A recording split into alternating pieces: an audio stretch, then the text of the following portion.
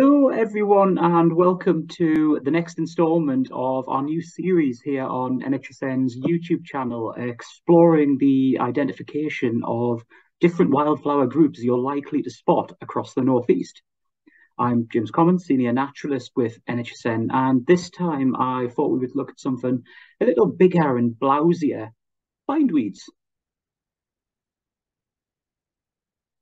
Now, many of you will be familiar with the great white flowers of bindweed from your local hedgerows, but for those who aren't, here's just a few fast facts about this really lovely group of plants. Forming the bulk of the family Convolvulaceae, that is really a mouthful, these are sprawling climbing plants, often seen twisting their way through hedgerows and in scrub. Most of us know them for their big, showy flowers, which are either white or less often pink. And I'm sure many gardeners out there are familiar with bindweeds and their daily struggle to remove them from their plots. This difficulty comes from the fact that bindweeds are notoriously deep-rooted, and it really is hard to shift them once they take hold. Now, in our area, excluding a few odd escapes from gardens, we have 5 species that you're likely to encounter in a range of different habitats. 3 of these are rather common, and 2 of them are quite scarce. We'll look at all 5 today. So first up, we have the common and quite familiar hedge bindweed, Calistegia sepium.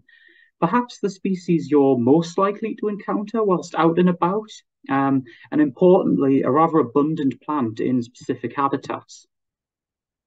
Now, this one prefers damp soils and is most often encountered sprawling across other vegetation in damp hedgerows, in ditches, wetland sites as well, but really it can crop up anywhere where a little bit of water is held in the soil. Quite typical of this group of plants, it has white flowers. Many of you will be seeing these on your travels at present. Certainly it's flowering here on my street here in Heaton. But what is important to note with these is that they are a tad smaller in size than another species you will see shortly. Not enormously so, however, so to identify them it's necessary to look at a few other features. Otherwise, hedge bindweed has bright green arrow-shaped leaves and a very noticeable clambering habit. The flower stalk, the small stalk which connects the individual flower to the main stem, is also hairless. You'll see why this is important again quite soon. The 2 important features to confidently identify hedge bindweed are shown here. Firstly, on the right, you can see the leaf sinus, simply the gap between the lobes of the leaf. In this species, you'll see that it's quite clearly V-shaped. And this is a useful aid should you encounter a pink form of hedge bindweed, which can look an awful lot like a far scarcer plant we'll discuss soon. And finally, we have the real clincher. Here on the reverse of the flower, you'll note the green bracts are well spaced, leaving a gap in the middle. Through this, you can see quite a bit of the green sepals underneath. Among the large white flowering bindweeds, this is rather unique. So here we have the second very common bindweed in our area, and the one you are perhaps most likely to confuse with hedge bindweed. This rather lovely and slightly imposing plant is large bindweed, Calistegia slavatica, a species formerly grown as a garden plant, which is now quite well established in many areas, particularly close to our towns and cities, where it often engulfs entire hedgerows or can be seen sprawling right up into the canopy of trees. As its name suggests, this is a rather large and impressive plant, and the flowers are indeed bigger than those of the former species, though not always noticeably so. To identify this one, you'll have to focus on 2 features in particular. And here we have them. Large flowers aside, with large bindweed, you'll first notice its rather large shiny leaves. These are often a tad more glossy than those of hedge bindweed, which, if you remember, were sort of bright, radiant green. But again, this is rather subjective and isn't always the best help. Instead, you'll need to look at those bracts again. And you'll see here on the right, the bracts of large bindweed are overlapping. So much so that they completely hide, but almost so, those green sepals underneath that were so visible in hedge bindweed. You look at both together now, yeah, and here we have just a helpful comparison between the two. Large bindweed on the left with its overlapping bracts, and hedge bindweed on the right with its widely spaced ones, and of course its visible sepals. That's all there is to it with these two, really. So if you've got a large white bindweed in your neck of the woods, check the bracts. And here we have just some iRecord maps for the two species we've discussed so far. As you can see, both are rather common, and I should say likely more abundant than these maps suggest, owing to the fact that these maps are just taken from iRecord. It's interesting to note, however, that large bindweed occurs mostly in urban areas towards the coast here, but perhaps not surprising given its status as a garden escape. And here we have a rather nice little bindweed, field bindweed, Convolvulus arvensis. The other two species aside, this is the one you're perhaps most likely to bump into when you're outing about across the northeast. And it's particularly common as a weed of dry, often sandy soils like those on the coast or along farmland margins, or perhaps even grassy roadsides. In fact, recently I also spotted this one growing as a pavement plant here in Heaton, so it does actually get into our towns and cities from time to time, but less so than the other two. The first thing you'll notice with this one is that it's rather small flowered.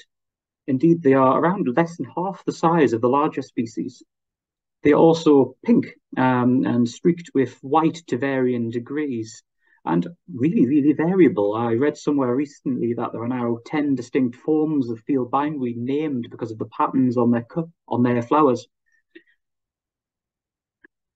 Another important feature with this one is habit. While it will scramble a bit, perhaps through some brambles or taller scrub, it nowhere reaches the height of the other two species and is most often seen as a prostrate plant sprawling across the ground, perhaps in sand dunes or along the sides of tracks. And finally, the leaves are somewhat different. They are still arrow-shaped, but they lack that really distinct V-shaped sinus between the leaf lobes that we looked at previously. And that's all there is to it, really. A small plant with pink flowers growing in a slightly different habitat to the other two. You've most likely got field bindweed. Now, this is where things get a little interesting and perhaps even a little confusing. This rather beautiful plant here is hairy bindweed, Calistegia pulchra, a garden ornamental which has been known to escape and indeed naturalize on occasion. Seldom travelling far from where it was introduced, it can, however, form quite long-lived stands which persevere in the environment, usually close to towns and cities, but it does get itself around. I've seen this on the coast up towards Allenmouth and at a few of the more typically wild places. It pays to look for it. Now, hairy bindweed shares the pink white-streaked flowers of field bindweed, the one we saw previously, but they are much, much larger, often closer to large bindweed in size. It is also a far more burly plant. Just about everything about it is bigger than field bindweed, and like the first two plants we looked at, it often grows upward through trees and scrub. Given that pink forms of other bindweeds are not unheard of, there are a couple of identification features you can use to really clinch your hairy bindweed. We'll look at these just now. Now, apologies, the first of these two features isn't actually shown here in the picture, as I just couldn't find a plant in time to take this photo. Perhaps that goes to show how rare it is within the environment. But if you remember, I mentioned the flower stalks of the other larger bindweeds were bald, hairless. In hairy bindweed, if you look at these flower stalks, you'll notice, or you should do, two lines of hairs running down their length. Presumably, it is from this where the plant gets its name. If you don't have a hand lens, however, a far more reliable feature are the leaves shown here to the right. If you look closely at these leaves, you'll note that they're almost parallel-sided, as opposed to the clearly arrow-shaped, V-shaped leaves here of the large bindweed to the left. And even more importantly, if you look at the sinus here between the lobes, in hairy bindweed, this is actually square, whereas in large bindweed and hedge bindweed, it is quite clearly V-shaped. This is a really nice difference between the two and can really help you identify your plant, even if it isn't in flower. So of course, we do like to see the flowers. And just another two maps here, again for South Northumberland. You'll see straight away that both of these species are quite poorly recorded. In the case of field bindweed, this absolutely does not mean this is a rare plant, but with hairy bindweed, it's probably fairly accurate. I do wonder, though, if you can add a few more dots to the map whilst you're out and about. Oh, I like this one. Last but not least, we have what must surely be the highlight for bindweed enthusiasts in our region. This attractive plant is sea bindweed, Calistegia soldanella, and as its name suggests, it is restricted entirely to good quality habitat on the coast. And even here, it is pretty rare. It's included on, I think, both of our Northumberland rare plant registers, and nationally is a species of conservation concern. Now, this plant is always found close to the coast. You will not find it inland, and if you do, I might have to eat my hat over there in the corner. Typically, it is found within sand dune habitats, where it often sprawls between clumps of marram and other coastal plants, or on shingle beaches, but it can at times actually get into coastal grassland.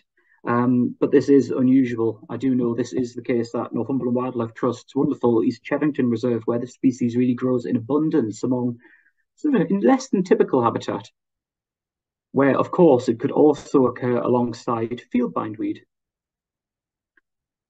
Now, like field bindweed, this one has pink flowers streaked with white, but these are noticeably larger. But to save any confusion whatsoever, you simply need to look at the leaves.